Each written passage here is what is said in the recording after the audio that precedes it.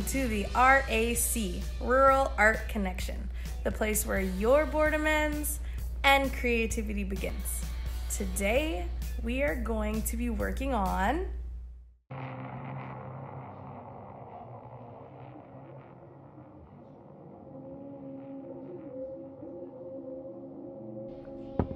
in honor of this creepy Halloween season, I wanted to retell some creepy things my children have told me in real life while we draw one of my favorite Pokemon, Duskull. Raising children is always difficult. However, the difficulty level elevates to an extreme level when your children say things that terrify you. My family lived on the Navajo Indian Reservation teaching school from 2010 to 2016. We enjoyed so much of our time there and still continue to communicate with many of our former co-workers and students. My oldest daughter, who is now 11, was 1.5 through about 5 during our time there on the reservation. She remembers only a select few moments from the incidents I'm about to retell to you. I'm half Filipina, so I try to teach my children what little Tagalog or Bicolana that I know or understand. One of our favorite words in Bicol was mumo, the word for spirit or ghost. Many times, my daughter would be with me at the school during all hours of the night and day while I worked on assignments, making copies, and general preparations for my classes. Several times, while coming back from the copy room, which was located in the library of this particular school, my then 2-year-old daughter froze in place in the hallway, directly at the end of the hall outside of my classroom, and just stared. She would stare either at the floor or at the wall where it met the ceiling at a 90-degree angle, or, like I said, at the floor where it met the wall. Her body would be still and her eyes would be unfocused, almost as if she was looking past the wall to something beyond. Most of the scenarios played out like this, because this happened more than once. "Baby, come on, we have to go to Mommy's room now." She wouldn't respond to me, still just staring intensely at the corner near the ceiling or the floor. "Little one, what's wrong? We have to go to Mommy's classroom now. We can't play in the hall." In a small, distant voice, she might respond to me, "Mama." Trying not to freak out and keep my voice as even as possible, I would respond with, "What? What do you mean, love?" "Mama, there." And she would lift her tiny little hand and point at the corner that she was staring at. The hairs on the back of my neck and my arms would immediately stand up, and I could feel the adrenaline starting to pump into my legs, preparing me to run. At that point, I would grab her by her little hand, telling her, "Well, tell them bye-bye. We have to go now." At that point, I was too shaken to continue working, so I would pack up whatever I needed to finish, and we would immediately head to our house, which was located behind the school. My daughter was always calm, never showed any signs of being scared, worried, or even concerned. She seemed to be a mix between curious, bored, or even maybe unimpressed with what she was looking at. Her expression was always very flat and relaxed. Most of these incidents happened if I was at school late, between 10 and midnight. Often my daughter would sleep in a sleeping bag in my classroom while I worked. Not the best parenting technique, I know, but I had to do what I had to do, and I've been a known workaholic. As I said, our houses were located directly behind the school in a kind of little teacher village looking setup.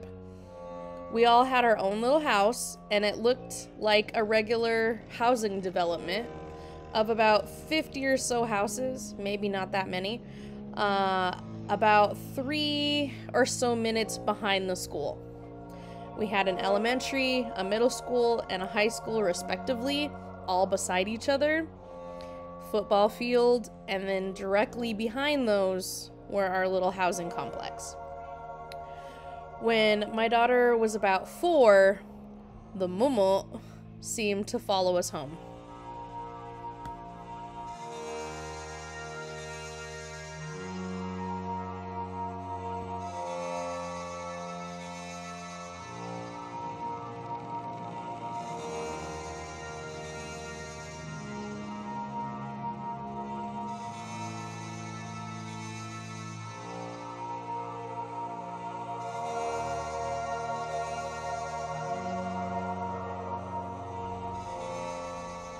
One evening, we were getting ready to go to bed. I was walking around, making sure that the doors were locked, the windows were shut, when my daughter came and got my attention.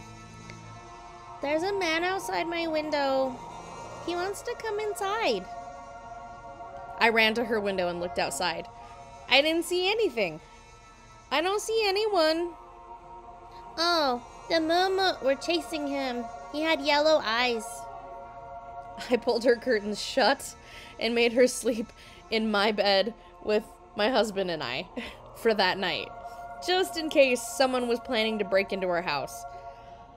I don't think I slept at all that night. Every little sound, every little creak in the house, put me on high alert, just looking, listening, making sure nothing was wrong. But nothing happened that night. It was calm and quiet after the incident. However, several days later, while completing the same evening activities, I found my daughter in the laundry room, looking out the back door window. "Bean, what are you doing? It's time for bed." "Mommy, the yellow-eyed man wants to come inside again. The mumu are chasing him and he's scared." "He's not allowed to come in. We don't know him. Go to bed, love."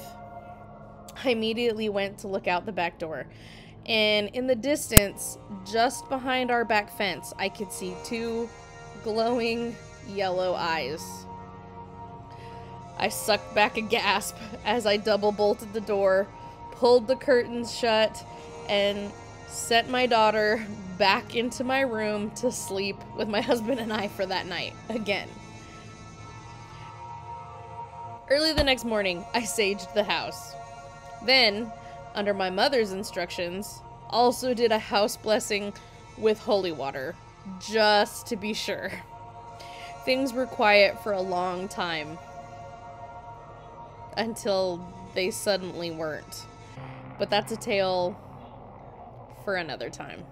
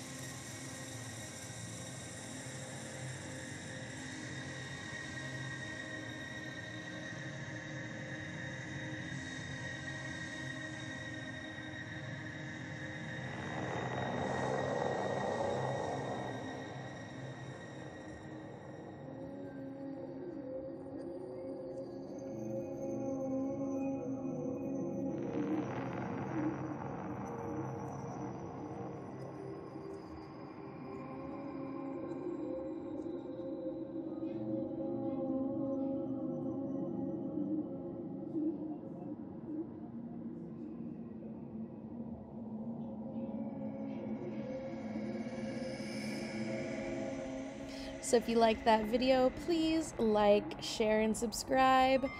It would mean the world to me. Please stay happy, stay healthy, stay safe, and I'll see you in the next